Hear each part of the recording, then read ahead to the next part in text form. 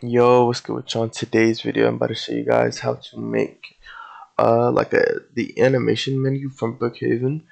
I'm trying to remember. I think it's just like, yeah, I know it's like kind of like you click a button.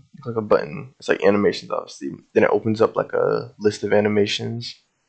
You scroll through, find whatever animation you want, and then you just click it, and then animation plays. That simple. Yeah, not gonna lie, I did not make this before the video. So I'm literally making this off the top of my head. So yeah, I try to be patient in case what's it called? I get a little stuck. Anyway, let's get straight into it. All right, so first things first, we're gonna of course need to make a GUI, make it a screen GUI, and name it I guess animation menu. That makes sense. Animation menu GUI. Then insert a scrolling frame. Or actually, yeah. Damn, I'm honestly trying to think. Okay, yeah. Do a scrolling frame. Size 200, 200. Size 200, 200. All right, and then you can name this animation menu frame, right? And by default, I don't want it to be visible, but of course, I'm gonna change that later though. Just for right now, I'm gonna have a text button that pretty much opens up. What's it called? It pretty much opens up the menu.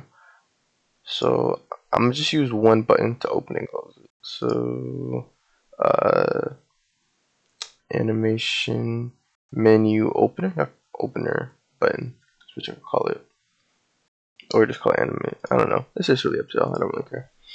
Um, Open. Then just have it open, close, animation menu. That's what I have the text say. Rich bold text. Give it like a nice little gray color, and then I'll change the text color to be kind of, I guess, kind of bright, so like a red, or yeah, like a red and gray type of thing. But anyway, so yeah, I guess I'll have like the script. I'll just have the script in GUI, right? So like if y'all want the animations to only play where like only the player themselves can see it, then you can use a local script. If you want the whole server to see the animations, then use a server script. Or use a local and server script. Like you would just have a server script that plays the animations while the local script handles like kind of like managing the request, if that makes sense. Or forwarding them, I guess is a better word to use. Anyway, animation menu script, right? Delete print hello world. Alright, I'm gonna put a UI grid in the menu frame so everything is automatically already organized, so I don't even have to worry about positioning. I'm gonna set it back visible just to get the buttons placed. Actually, wait. If I yeah. I don't even want the background visible. I just want the buttons. And then I'm gonna change the UI grid layout. And then I'm gonna change the UI grid layout to I think 150 is good. Yeah, like 150 is good. And then have this animation, call it animation button, I guess. Yeah, animation button. And then of course I'm gonna say name the animation animation one, I guess. Yeah, I have my own animation, but honestly I don't even remember what it is, to be real with y'all. Then like red and black, I guess. And then I'm gonna have a number value. Pretty much this will be your animation ID. Here's where you put the animation ID for each one. Animation ID. I have my animation ID right here. So then put my animation ID right there. Then go to the script and simply I think how I want to do this. Okay, so first thing first, let me make it so it opens in the first place. So script.parent.animation menu opener button. That mouse button, one click, colon connect function, then parentheses, close parentheses, enter. Then I'll say script parent dot menu frame dot visible, is equal to not script dot parent animation menu frame dot visible. Pretty much, if I remember correctly, I'm pretty sure I do remember. Yeah, I'm pretty sure that's how it was before. Honestly, I've seen this once before, and I was like, damn, that's actually hella useful. But anyway, so pretty much this will it'll literally do the opposite of what like what the visibility status currently is. If it's visible, it'll become not visible, and vice versa. But anyway, so after that, then want it to be kind of like an automatic process where like you can add as many buttons with animations as you want and stuff. So I guess like the way to do it would be like script.parent.animation menu frame colon get children. Wait. Oh, sorry. For I v impairs loop. I'm sorry. Like I said, I'm a little tired, y'all. But anyway, for I comma v impairs script dot parent dot animation menu frame get children. Do if v is, because there is a grid layout, so do if v is a text button, then v dot mouse button one click connect function close parentheses. Then you need to get the character. Okay. Then local character is equal to, well, damn, maybe I should get the player first. I mean, I could get the character. It just now I'm separated. It's better to just separate it. Okay, so I'm gonna get the player first. Local player is script.parent.parent. Parent. Yeah. Wait. 1, 2. Yeah. Okay. And then character simply just game.workspace 5 first child player.name. And then simply I can do the what's it called? I'm trying to think. I can do I can do the animation thing. I'm trying to think.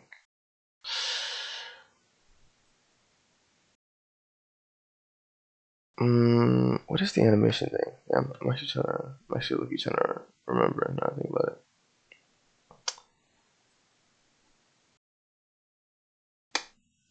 Oh wait, never. I remember. Sorry guys. I ain't gonna lie. My brain literally just stopped working.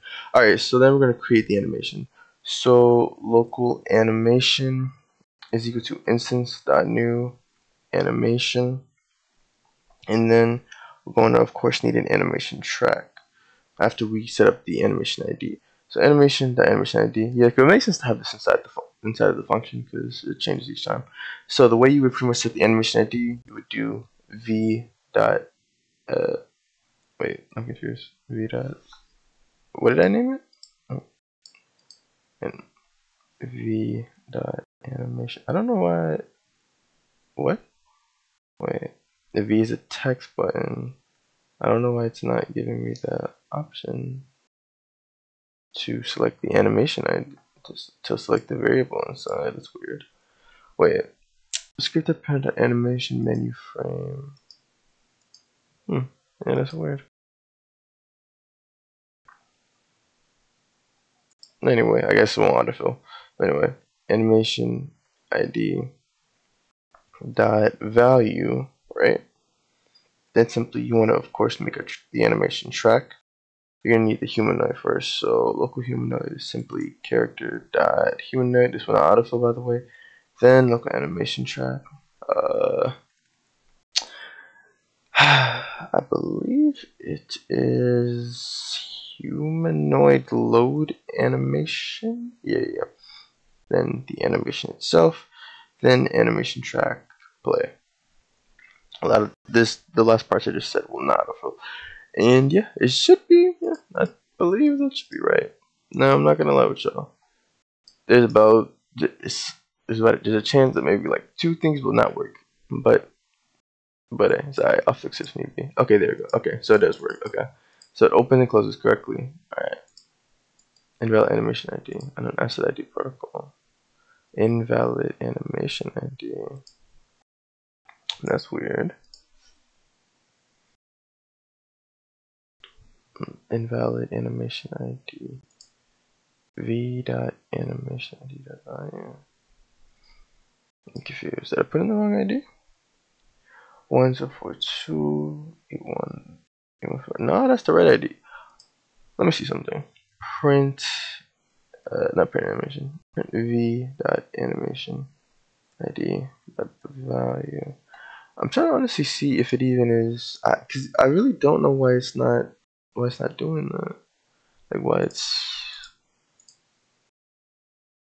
it's printing the ID. Invalid animation ID. Unknown asset ID protocol.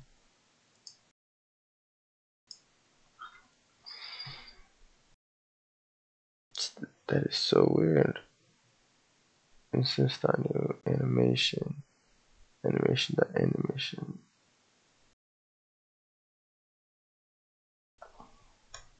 Wait. Yeah. v.animation ID.value. Like a humanoid is character.humanoid. And then animation track is humanoid load animation.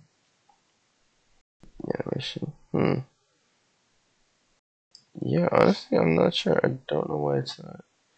Keep saying invalid animation ID, error unknown, asset ID protocol. Yeah, I don't get. Let me see something real quick. If I go to the toolbox, my animation. Where's the thing? The thing. I'm looking for it.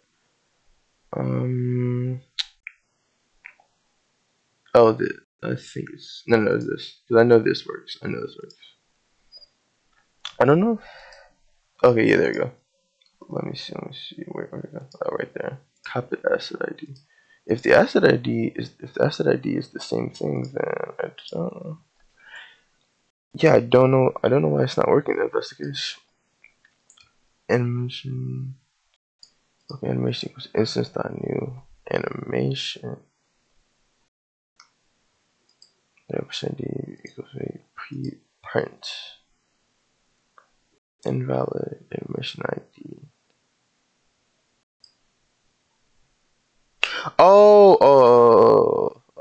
I'm sorry, guys. I forgot. Never mind. Never mind. I forgot. I just realized. Okay. So you need to do this. I forgot the whole RBX asset ID thing. So RBX asset ID colon what is it?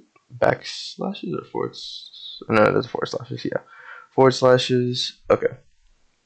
Yeah, sorry guys. And then dot. Yeah. Sorry guys. I completely forgot about that. I kept wondering why keep telling me like that, like the ID is wrong, but it's like I forgot you have to have that part. You can't just have like just numbers. Okay, there we go. Now the animation is playing. All right. Now the animation being buggy and stuff. That's just because that's just the animation I made. So that's why it looks like that. Like my camera's not following it. But anyway, it doesn't matter. That's how you make an animation menu. Very simple. Very honestly, yeah. It really was honestly very simple. Literally just two functions. Very simple. And the best part is, y'all can add as many animations as y'all want, and you wouldn't even have to change the script. You just add in another button, change the ID. That's it. Yeah, I hope this video was helpful. If it was, leave a like and subscribe. Thank you for watching. Links to join my Roblox group and Discord you can find in the description. Yeah, I'll see you guys. Thank you for watching.